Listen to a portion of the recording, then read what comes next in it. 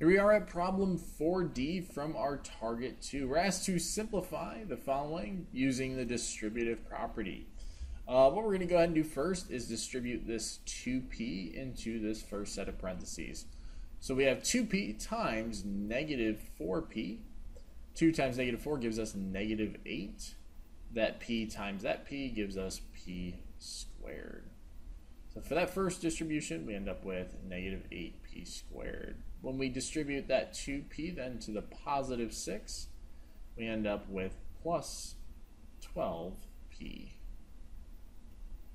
So again, when we distribute that 2p into this first set of parentheses, we end up with negative 8p squared plus 12p.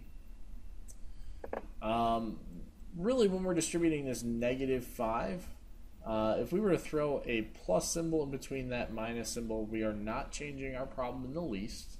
And as a result, when we're distributing, we're going to take that negative and apply it with the 5. So we have negative 5 times positive 2p squared.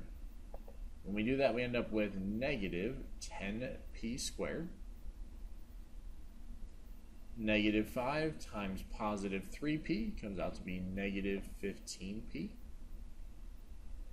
And then negative 5 times negative 20 gives us positive, because negative times negative is a positive.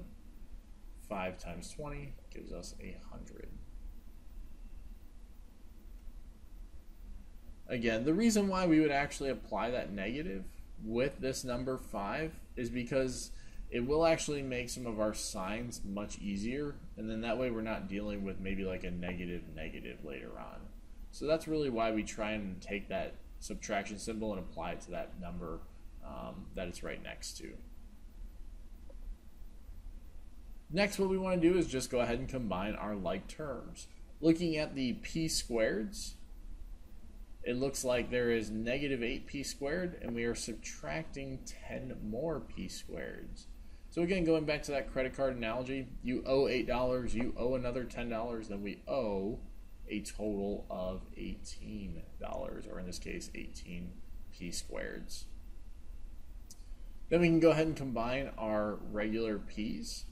So we have positive 12p, and we're subtracting 15p. We would end up then with a total of negative 3p. And then nothing can be combined with this 100, so as a result, he just pretty much drops down. So we have plus 100. So then this would be our simplified version using that distributive property. Again, that is problem 14D from our target 2.